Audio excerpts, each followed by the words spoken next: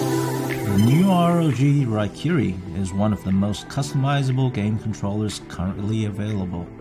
To help you get the most out of your new gamepad, we have a step-by-step guide to explain each of the features. Let's begin by installing Armoury Crate, then connecting the Raikiri to your PC. Make sure to install any updates before heading over to the device list. The device info page gives you a clear overview of the current settings, such as the range of motion and dead zone on the hair triggers and the joysticks. The response curve, which indicates the behavior of each joystick, the button assignments of the rear paddles, and the intensity of the haptic feedback. To modify any of the settings, simply click on any one of the arrows. They serve as direct shortcuts. In this guide, we'll explore all the settings available, starting with the triggers. The analog triggers play a vital role in gaming. How they are customized depends on which games you play. Full range of motion is available. However, whenever you want that or not is a different story.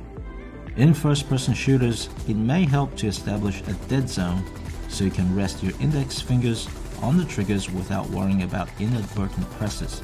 The amount of dead zone depends on how tense or relaxed your fingers are, so play around and find out for yourself. Select the left trigger by pressing it. Click on the start value and test the range of motion, and you can feel the tension on the trigger increasing linearly. This aids muscle memory. When you find the sweet spot, press X to confirm the start value. You may try a few times and press A to finalize and save the setting to the controller. If you're trigger happy, then by all means set it to 1% and let the bullets fly with minimal delay. Exact values can be entered directly if you wish.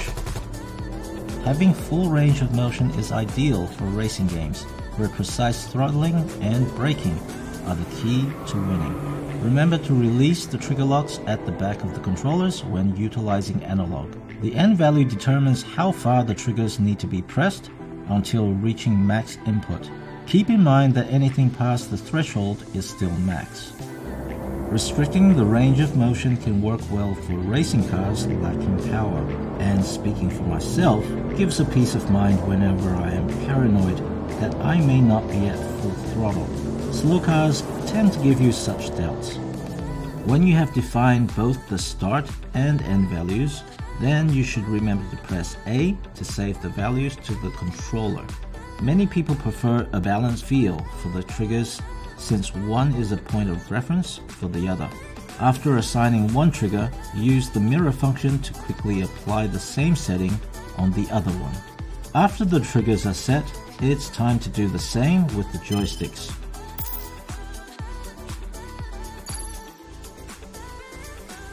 These are even more customizable, and the response curve makes the setup process easy. There is no one curve fits all when it comes to sensitivity, but with a little tuning and game time, you'll discover the perfect curve for you. The response curve for the Raikiri consists of 3 key attributes, which are highly customizable: the dead zone, main curve in the middle, and the outer threshold. The dead zone here defines a circular boundary where the joystick can move freely without any input registered. Applying a dead zone of 10% means that no input will be registered unless the joystick moves at least that much from the center. Typically, you want little or no dead zone for most precision in games. However, there are exceptions such as racing. It can be hard work trying to drive in a perfectly straight line without a dead zone because every minute movement is making you drift from side to side, increasing the likelihood of losing control of the car. Outer threshold is the same idea as dead zone, except it applies the outer limits of the joystick movement. If, for example, the outer threshold is set to 90%, then maximum input can be reached as soon as the joystick moves at least 90% from the resting position, as opposed to the usual 100%. This is like setting the endpoint for the trigger, reducing the distance required for the analog joystick to go from 0 to max.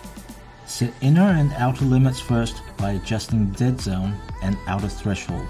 The 4 plots on the curve may need to be shifted if you wish to try larger values for dead zone and outer threshold. Once those two limits are defined, then it's time to play around with the curve characteristics. In the list there are 3 preset curves, and 2 additional sets on the list are for your own customized curves. The linear curve is frequently used for any games where you are controlling the camera view or characters moving. You can see from the response versus movement graph that it's easy to predict how much response will result from every incremental movement of the joystick. Gentle can make it hard to keep up with a fast target, but great for aiming, since the input will be slow at first and accelerate as the joystick approaches the outside threshold. Rapid, on the other hand, is instantly responsive, but hard to control when just starting out. We suggest to try out gentle or linear, then work your way up. The Raikiri allows you to increase the responsiveness gradually as you become faster, as you become a master. Most games provide the option of inverting the X or Y axes, especially flight sims and FPS.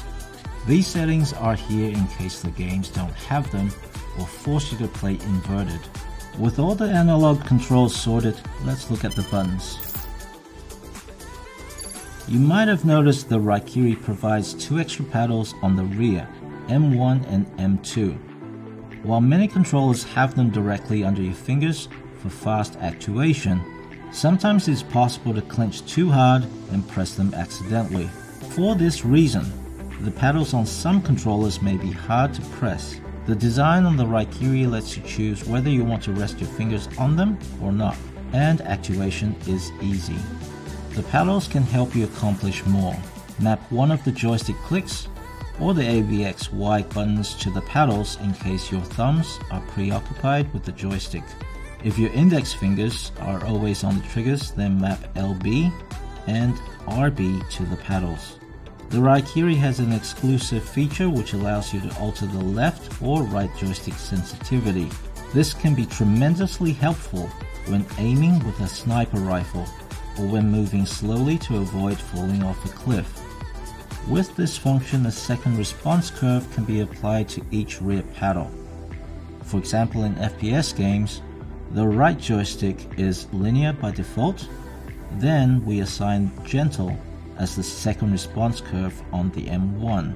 While in games you can use linear when your role is changing the view angle, then hold and press M1 to switch to gentle for precise aiming.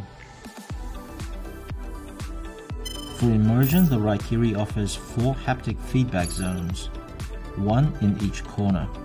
The ideal intensity of vibrations depend on the games and your own personal preference. Some may prefer low or no vibrations in FPS, since they may throw off your aim. In racing games, it's essential to feel the road surface, the car, and amount of grip. The only way to know what you like is to try it out for yourself. You can do this by dragging the slider from left to right. The increasing intensity of the vibrations in the selected zone can be felt accordingly in real time. Now you know how to set up the Raikiri and play your favorite game titles. Don't forget to apply aura lighting effects to match your rig. Thanks for watching, and let us know in the comments which features you'll be testing first on the ROG Raikiri.